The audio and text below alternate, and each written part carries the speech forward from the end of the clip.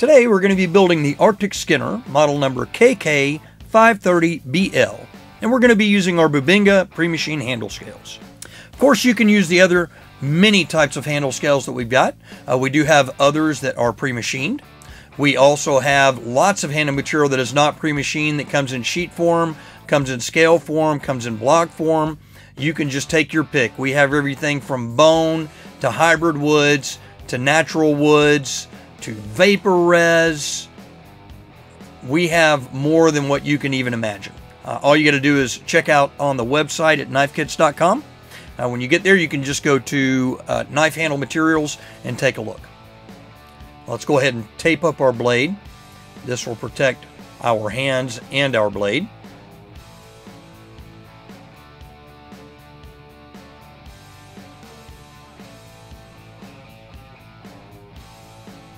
Then we're going to go ahead and get one scale on there, and only one, because we're going to want to be able to drill it.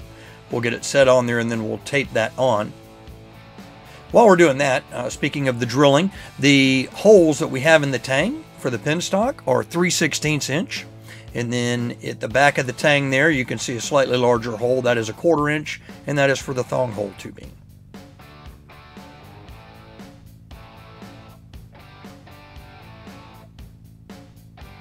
So what we're doing with this tape is making sure that we really secure that handle scale on so that when we drill it, we get the holes exactly where we want them. Now, although we are drilling all 3 holes, this is optional. If you so desire, you do not have to put the thong hole in there. If you don't want a thong hole tubing in there, you could just leave that hole undrilled and nobody would ever know that it's there.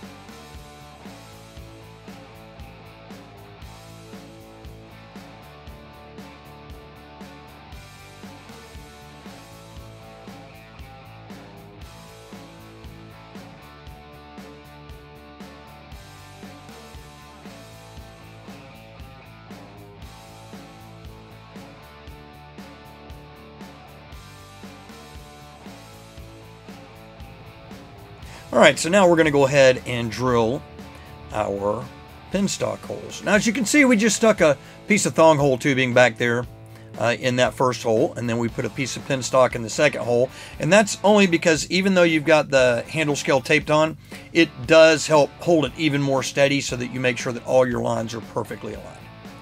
So we're going to repeat that for the other side, and then we can come back and get ready to put our handle scales on. So we're going to mix up our epoxy here. And by the way, on our penstock and our thong hole tubing, we have pre-cut those down to 1-inch pieces. Those come as 6-inch pieces. The beauty of having a 6-inch piece, even though you may only use a couple inches here on this kit, is our kits all use fairly standardized thong hole tubing as well as penstock. So by having the extra penstock around, you can find another kit, and if it's using the same size penstock, you don't have to buy more.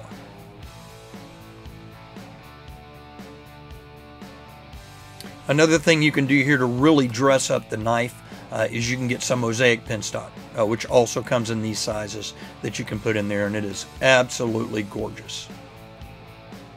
So now that we got the epoxy spread evenly and thinly on the scale, go ahead and put that on the tang, and then we will go ahead and put our epoxy on the other scale and set that on there, being careful to make sure that our holes line up as best we can.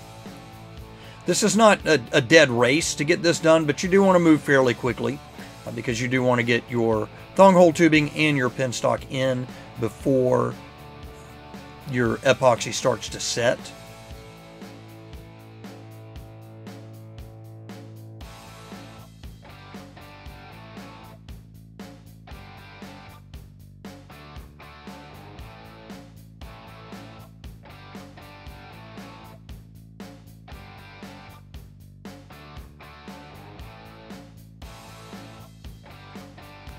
So the important thing to remember when you clamp your scales on is to get as even of pressure as possible from the front to the back. And we're making them snug, but don't tighten them down so hard that you crack your handle scales, because that makes for a bad day. Although at this point, admittedly, if that did happen, your epoxy should not be solid yet, so you can always take them off and start over.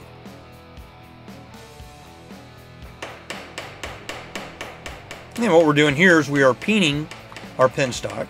And what the peening does is it expands the penstock inside of the handle scale as well as inside of the tang.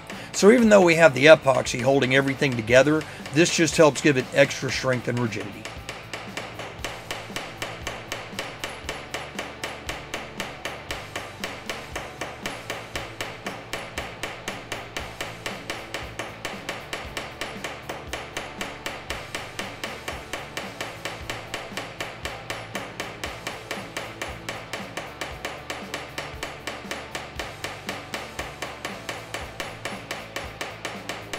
Alright, once we've allowed our epoxy to cure for about 24 hours, we are going to go ahead and take our clamps off.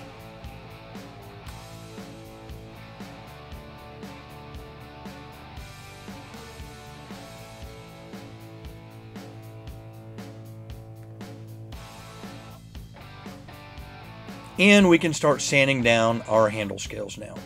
We're also going to sand down the rest of the thong hole tubing and the penstock. This is a relatively soft steel, so you'll be able to sand that down to get that smoothed in with your wood. Of course, we're going to start with a coarser sanding belt, and we're going to work our way finer and finer. These sanding belts are available at knifekits.com, as well as we have a grinder. A good, actually really a great beginning grinder is the Kalamazoo. It's made right here in the USA. You can pick one of those up at the website as well. If you're just getting started, I might recommend that you work with some hand sandpaper if you don't already have equipment. Sanding block or sandpaper is fine. And then if you decide that you really like this, I would recommend picking up a sander grinder because it does make this easier. Important thing to do as you're doing this is make sure that you're feeling what's going on. Go slow. You don't want to take off too much wood at one time, or too much metal for that matter. You just want to feel, look, make sure things are shaping up the way that you want them to be.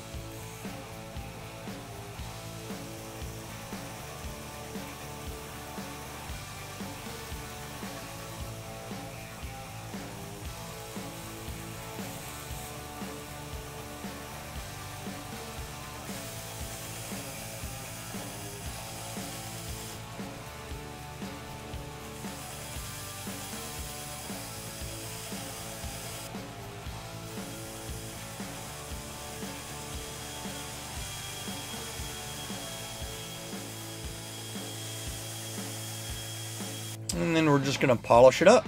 Polish the wood, the tang. This is a part to be very careful. This is actually one of the most dangerous tools in the shop, believe it or not.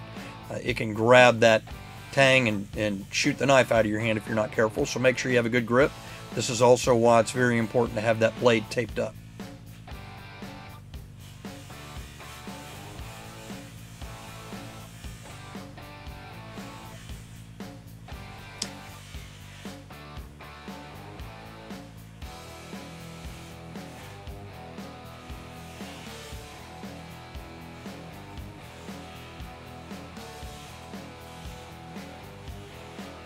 I hope you've enjoyed today's build out of the Arctic Skinner KK530BL. If you have, please take the time to like this video. And also, when you build out your own Arctic Skinner, please be sure and send us pictures. We'd love to post those up on our website, as well as around our various social media platforms, on Facebook and on Instagram. You see here a list of the items that you can use to put this kit together. Of course, as I said before, there are many options, but these are what we used in this particular video. So if you're wanting a basic everything that you need so that you can get started, you can just go right to this list, get what you need. Thanks again for watching. Please take the time to subscribe to our channel. As well as subscribing, click that notification button. And in the future, as we add more projects to do, you'll be notified immediately.